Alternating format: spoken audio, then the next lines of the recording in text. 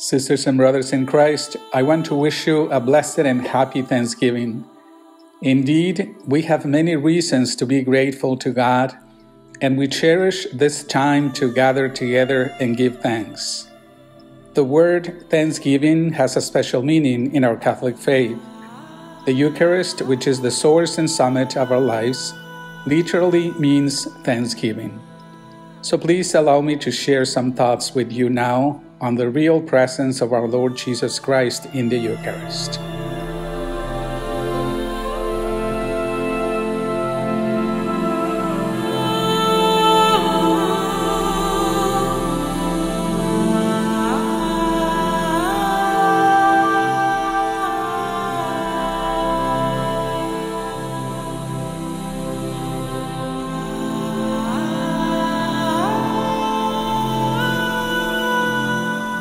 As you may have already heard, the Catholic Church in the United States is organizing a Eucharistic Revival, which has already started this year.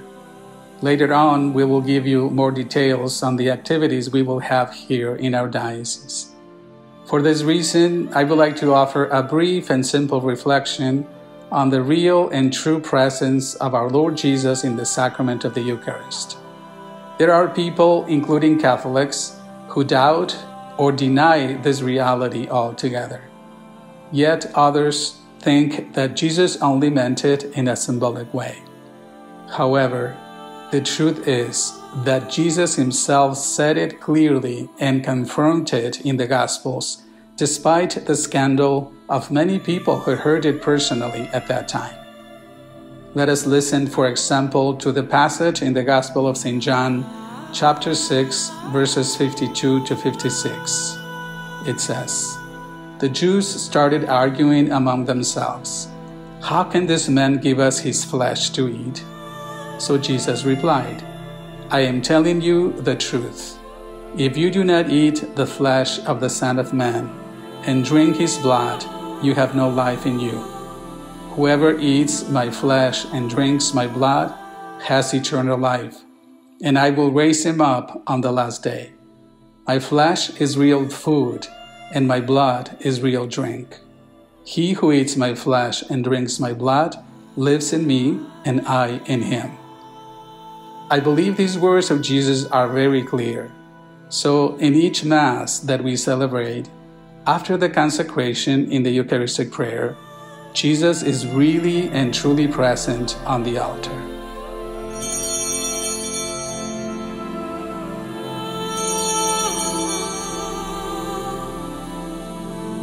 The species of bread and wine are transformed into the body and blood of our Lord Jesus in a mystical way with his soul and divinity.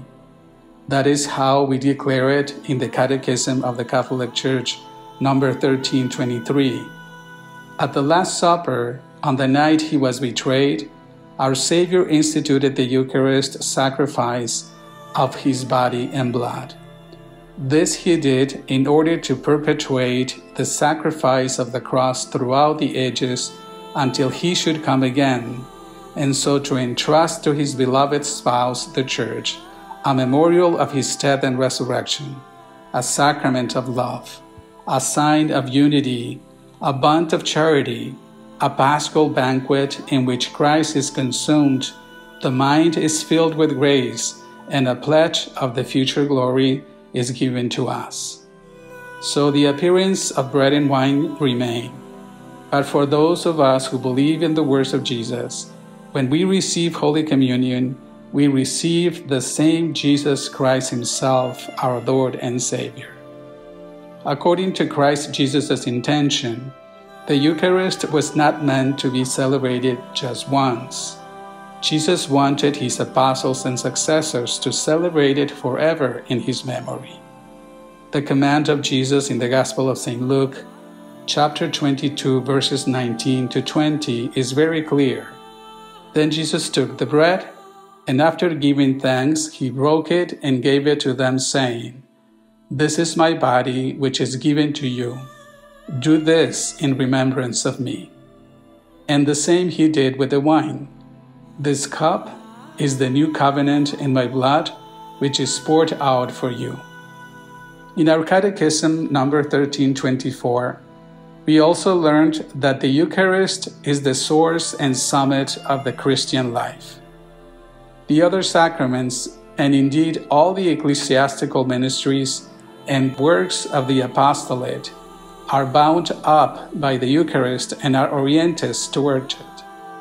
For in the Blessed Eucharist is contained the whole spiritual good of the Church, namely Christ Himself, our Paschal Lamb. Finally, according to St. Paul, by the Eucharistic celebration, we already unite ourselves with the heavenly liturgy and anticipate eternal life when God will be all in all. In addition, according to St. Irenaeus of Lyon, the Eucharist is the sum and summary of our faith.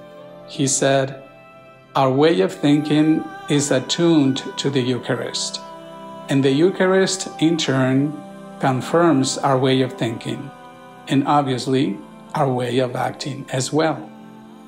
Thank you for your attention. Peace and God blessings to all of you.